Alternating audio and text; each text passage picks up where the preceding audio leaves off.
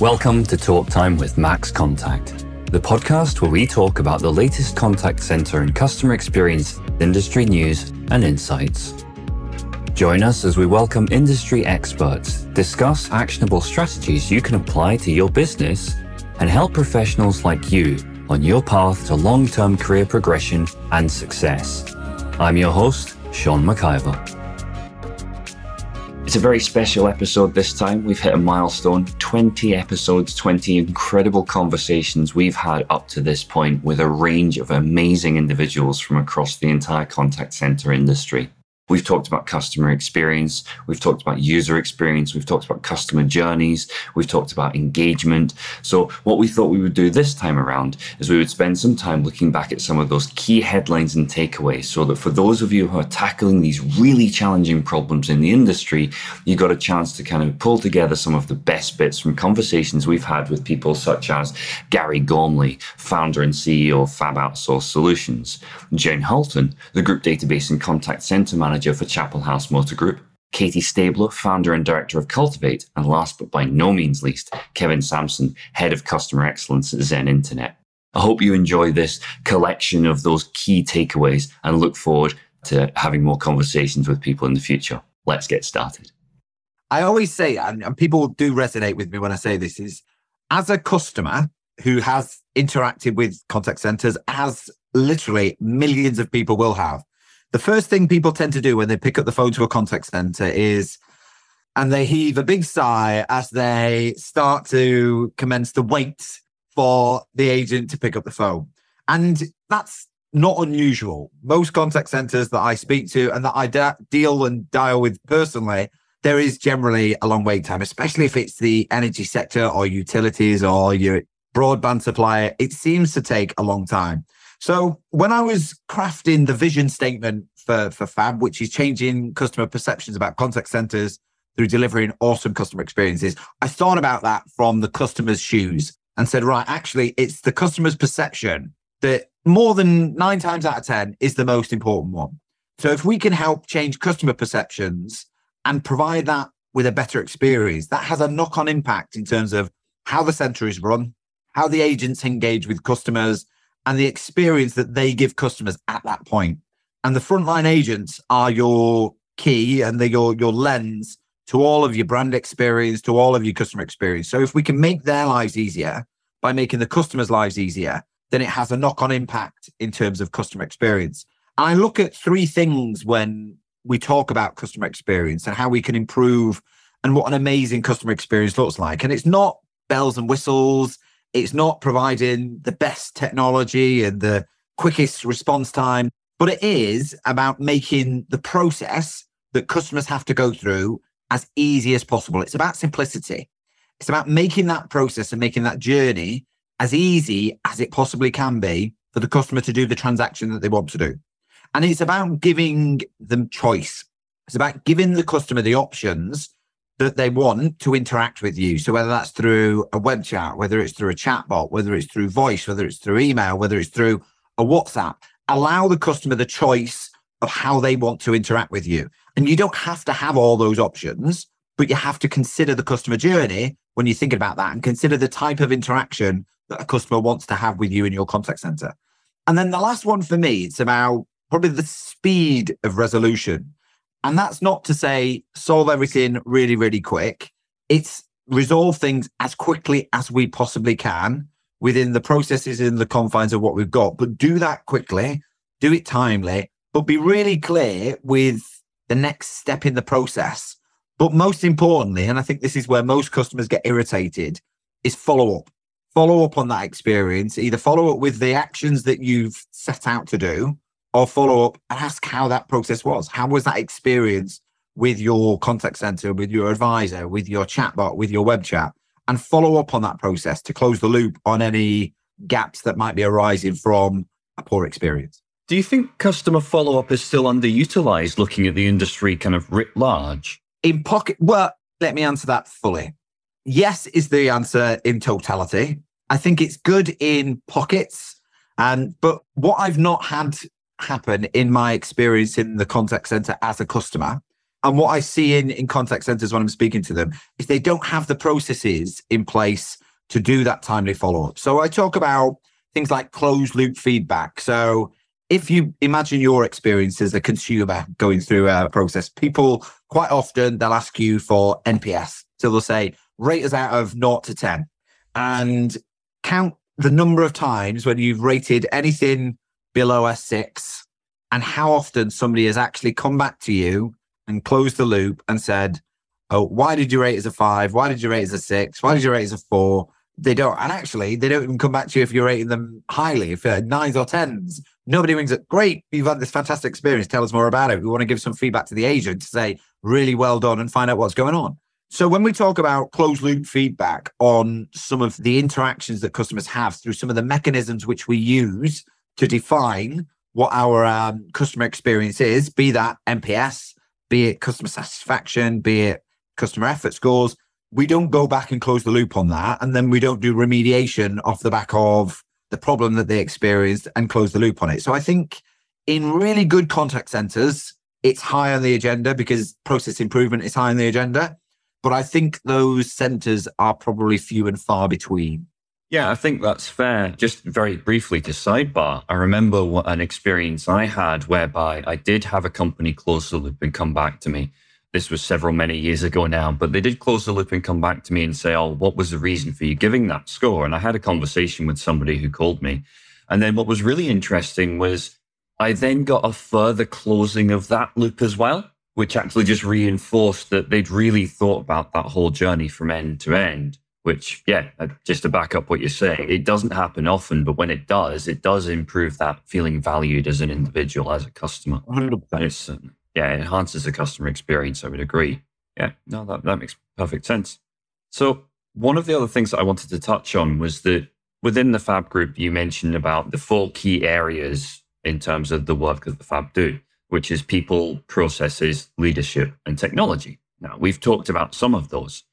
What are the trends in terms of areas for improvement across the contact center landscape at the moment?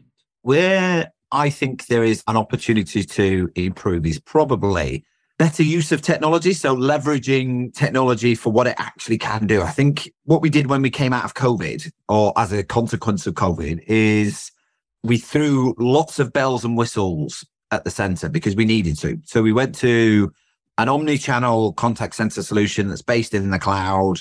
And what we did is we created all these great tools and real good use of technology, but actually we didn't necessarily think it through at the pace that we would probably have thought it through had we been introducing this in peacetime, if you like, for example, and say, actually, let's do a full RFP. Let's think about the requirements. Let's think about the use cases. Let's think about the customer journeys. So I think technology is probably one that we can start to think about. How can we help that improve customer experience by leveraging what we've got and utilizing to its fullest potential? Things like a lot of people have got things like speech analytics now or customer sentiment scores.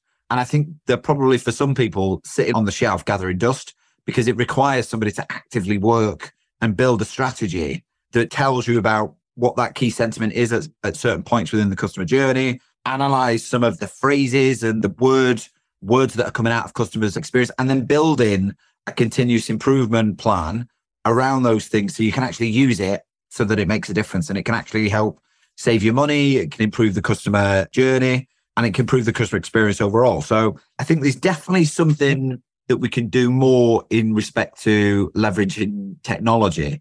But I think there's also probably some back to basics with it as well at the same time, is to say, we need to fix the fundamentals before we start to run with lots of fancy gadgets and fancy AI and fancy technology, because sometimes it's more around, we've not got enough staff. We've got high levels of attrition. We've got too much demand for the supply of agents that we've got. And that, as a consequence, drives high wait times. It drives higher complaints. It drives high agent attrition. So fixing some of those fundamentals is absolutely crucial if we're actually going to start to make any progress, because there's no point in having really great technology and really great channels and all these different channels that customers can interact with if we just simply don't have the staff to handle that demand. And we end up having high wait times on web chat, or we end up having high wait times on the call queue. So We need to fix the fundamentals and then start to work out how technology can support and work alongside some of the improvement measures that we've got so that we can make the best of both. We have a very, very good commission structure in our team, and a lot of the things is worked by a commission.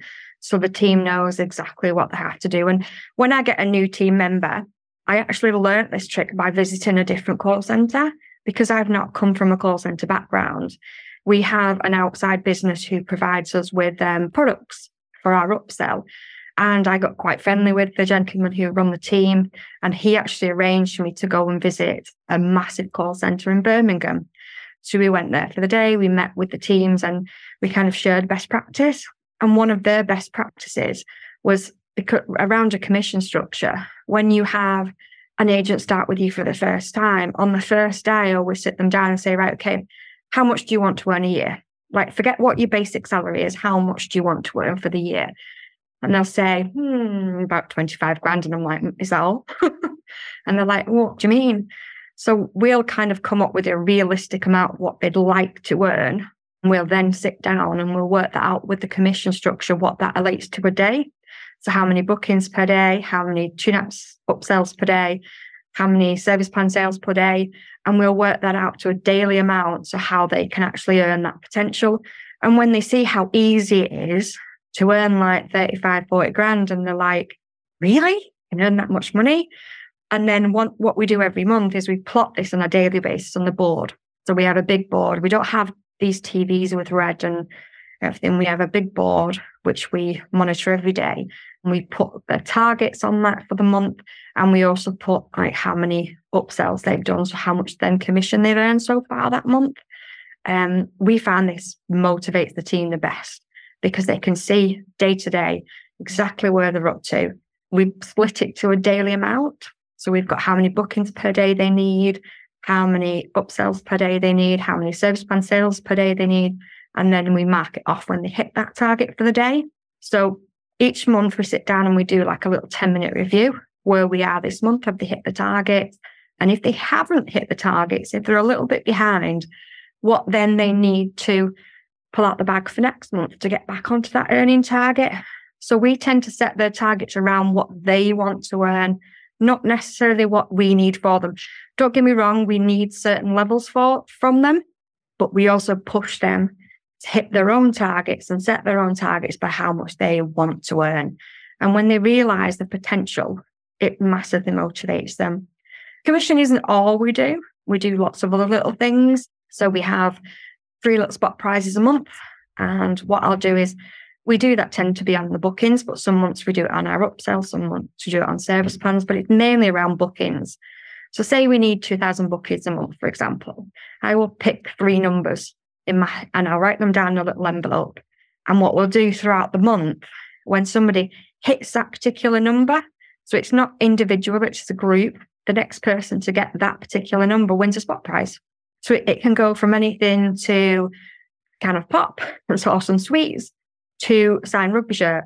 So it can go from numerous different things, and they all know this is coming. They don't know what the numbers are. There's only me that knows that. So as we're going through the month, I can say, oh, we might get a bit close today. There might be a prize today. So it works them a bit more. And then I'm like, oh, we didn't quite get there. It was going to come tomorrow. So we do little spot prizes through the month. At Christmas, we do an advent challenge. We have a big sack, what we call Santa's sack, and we fill it with rubbish. So we fill it with yo-yos and sweets and crisps, and for the girls we have nail polishes and lipsticks and just little bits of things. But whoever sells the most upsell that day gets to pick a prize. And the lads love the yo-yos. But it just keeps things really fun, and it keeps it motivated, and it keeps it fresh. And that's the hardest thing with us. Working in a call centre, everybody knows you get numerous people. We're an outbound call centre, so we get numerous voicemails after voicemail after voicemail. And sometimes their mood can go a little bit low in the afternoon. So it's trying to keep that focus and keep them motivated, and having all these little prizes and different things just keeps them going. It's really interesting that you've mentioned that. It was one of the things that I wanted to bring up, particularly within a sales contact center or a support contact center, but you do see across the industry, is you see these peaks and troughs of various levels of the business and throughout the course of the day, week, month, year, from overall performance of the business all the way down to an individual level. And I kind of think of it as like breathing. In the contact center, you take these breaths in and breaths out. And one of my questions that you just answered really nicely, I think, is how you encourage that continued drive when you do start to feel a little bit breathless. I think that combination of that culture and the communication and that fun that you have to inject into it all feeds into that, which I find really, really interesting. On that note, though, I'm just going to unpack one of the other questions that I had. Within a team, and I've seen this personally, so within a team, you always have your top flight team members who hit absolutely everything all the time. And then you've got those who somewhat struggle sometimes and other times do very, very well. How do you ensure a team mentality that's got a collective winner's mindset rather than it becoming down to an individual? We have individual targets and we also have a group target. And we do have one particular member of staff that actually smashes it out the ballpark every single month. They're earning a few grand commission every month, and that's noted on the board. And then we have other members of staff who are just not as experienced, not as good at the sales technique. But what I tend to do is I have our top sellers mentor a little bit. So we are quite a small team and we are all based in the one office. So we're quite lucky in that respect. They kind of listen out for little things on the calls, and we do little bits of mentoring sessions. Also what we do, so our managing director, every now and again will pop in and he'll sit us all in the boardroom and he'll play a few calls between the teams, and we'll have it as a little game. So we'll play some of the calls, and the little game is we have to all write down in a little pad, right, 3 good points about that call and 3 bad points about the call. And when this first started, everybody was like, oh, no, don't let it be my call. Don't let it be my call. And it was very like, oh, I don't want to hear my voice. But now they actually find it really good because they're like, oh, I did that really well. And, oh, could have done that better. But it makes them think. And because the managing director is sat in front of them saying this, we're lucky because our managing director used to be the group after sales manager and it's his way up the business. So we've got a very, very, very good relationship with him. So that's why he tends to come in and do this, because it's something he started when he joined the business. And like I say, when it first started, they really wasn't into it. But now it's become a real challenge and they look forward to that session and they look forward to pleasing him in a way. It's like, oh, I did that really well. But as well, it lets the other people know, because if you can listen to both sides of the call, then you can understand it a little bit better. And each one of my team do things very, very differently. We're not scripted because I don't find that works very well for us personally. We're trying to build that rapport with each customer, and every customer is different. We have multi-franchises in our business as well. So some franchises, their customers are different categories to other franchises. So nothing, scription just doesn't work for us. But we'll find by playing these calls and making the little notes about what was good about the call, what could have been better, what was slightly negative. People learn different ways of how others are dealing with things. And then that gives them the incentive and the knowledge to think, oh, I remember Adam said this. Well, I'll say that. And it really works. And we do listen to the others. And we always, if somebody's particularly struggling, we always say communicate, communicate, communicate. Don't sit there and struggle. Put your hand up, shout one of us. We will always help you, because the senior members of the team will always help the newer members. We have quite a new girl with us who was actually in the sales department, wasn't happy there, didn't really like it, and has come and joined us in the call centre. And she's doing really, really well. But she does need that little bit of extra support because she's not done it. So some of the other guys are jumping on. When they hear on the calls, they're just like, oh, that's it. So it's just that little bit of mentoring, really. We find that really works, and listening to calls as a group. I really love talking about communication in customer experience, because almost to your point before about how nobody goes into work to do a bad job, it kind of applies to the conversation of communication. We all communicate. Nobody specifically sets off to upset or frustrate anybody. Yet we take for granted how important thoughtful communication is. And this applies internally and externally. So to internally, the people you work with, and externally to your customers. We are so busy, our day-to-day doing, and we are often on autopilot, that our level of communication, unlike marketing, which is very, very specific, it's very well curated, it's designed for specific intent. Outside of marketing, all of our communication just tends to happen. And we might have some good customer service training in relation to, active listening and the kind of responses a company wants somebody to take. But we forget about some of the deeper things that happen in communication, i.e. the neuroscience involved, the way that our emotions trigger things, perhaps unintendedly. We also forget about the psychology of communication, and again, how it connects to our emotion, and how actually we can design the way in which we communicate to deliberately elicit the kind of emotion we want our communicatee, the person we're speaking to actually feel. And although that might seem really big and broad and perhaps too much of a thought process to go through with everybody in the organization, I actually find taking a step back and just a 30-minute workshop on the psychology, the neuroscience, the impact of our communication is incredibly thought-provoking. And it just, again, changes the mentality of how we approach communication in an organization. And one of the biggest things, actually, which I think, to maybe bring that down to more specifics, is the empathy gap. So for anybody who's unfamiliar with the empathy gap, it's where, well, there's different versions of the empathy gap, but one of which is where we are in a position of knowing. So maybe we're subject matter expert something, and we're talking to somebody who isn't in a position of knowing, but we make assumptions about their knowledge, and therefore we miss knowledge gaps. And it's accidental. We don't intend to upset or frustrate or make somebody feel embarrassed about lack of knowledge. But just the way in which we speak can do that, can create that. And with some minor adjustments and some additional thought into, again, the communication and the recipient of our communication can have a significant impact on the customer experience of that interaction. So one example of why it's so important. So I've got a bit of a vested interest in this topic, actually, because I've been doing some reading around communication styles and some other stuff kind of in my own personal life. So I've been looking into things like stoicism, true stoicism, and I've also been looking at things like neurolinguistic programming, NLP.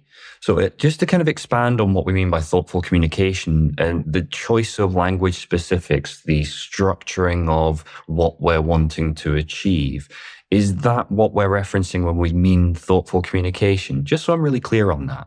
Yeah, absolutely. Again, it's just that stepping out of the autopilot, which we often find ourselves in for whatever reason. It's stepping out of that and actually being very mindful, very present, and very considerate in that conversation. And again, when I'm delivering this kind of training, one of the things I lean back on to get across the point of why that's so important is, again, related to the neuroscience. So our amygdala in our brains sat there just ticking away, happy as Larry, until something triggers it. And that can be good or bad. And how easily that is triggered depends on our emotions that day, our capacity, whether or not we've just had 6 screaming children tugging at our tails for the last hour.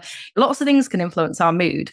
And it's that ability to recognize that if, for example, let's just say we're a customer service agent on the phone to a customer, explaining something relatively simple, or which should be relatively simple, and not really listening to the cues that actually that customer, no matter how simple this is, they're not in a position to get what you're saying right at this moment in time. And actually you have to take a step back and empathize with the situation and maybe change your approach in your communication.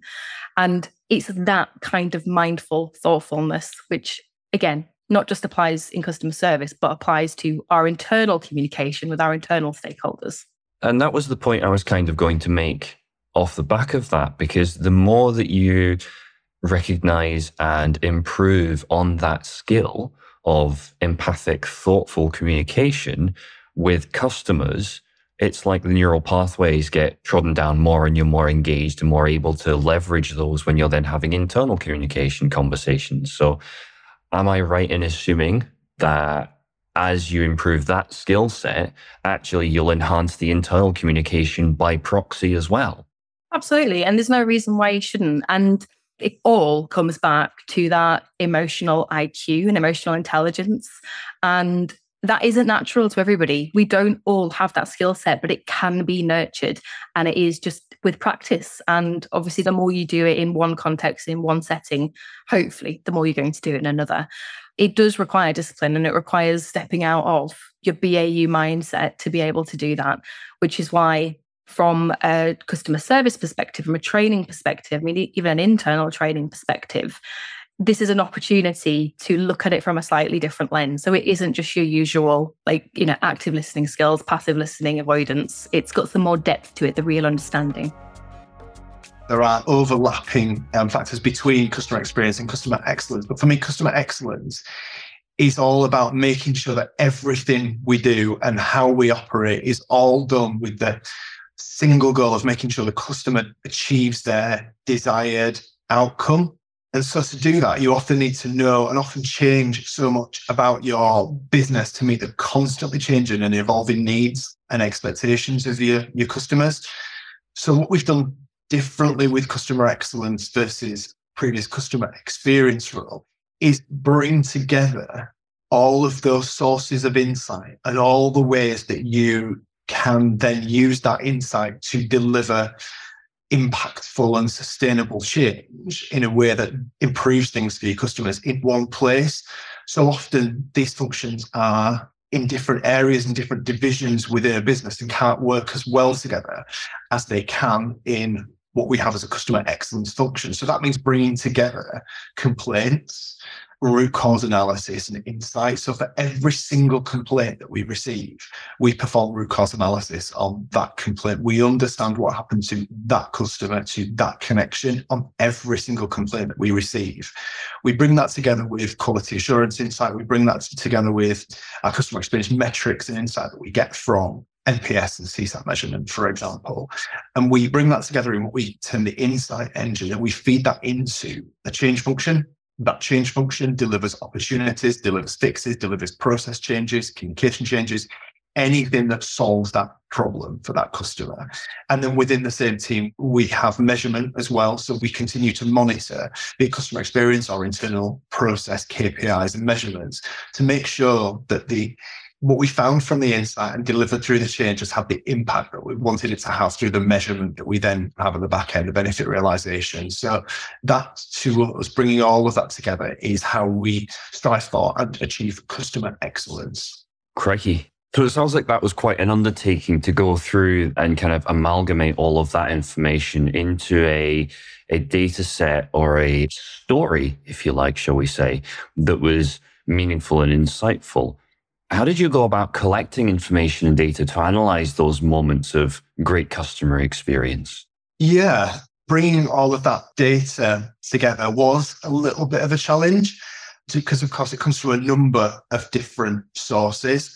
So there's been a number of ways in which we've done that. Some of it is done manually, and some of it is done through the use of our CRM platform that we have. That's been a huge step forward in allowing us to bring all of this together in one place. What we've found, or what I found from experience, I think, is that you can't always trust a dashboard, for example, to tell you everything that you need to know about that customer story. You can't always rely solely on a metric, on a score, to tell you everything that you need to know. So we do have people within the team who analyze and interpret the verbatims that our customers give us to help us understand our opportunities for fixes, for growth, for improvement. So that's been quite an undertaking to bring together the number of different sources where data is in such different formats as well to help us understand that story and what our opportunities are. So you have a huge data set that you've unified, standardized, sanitized, and distilled down into metrics that you're able to understand. Then you've had people who are able to then dive into that and understanding some of the key indicators and some of the key points on those. How, with this data set, do you then ensure that your team are able to walk the experience of the customer, so to speak?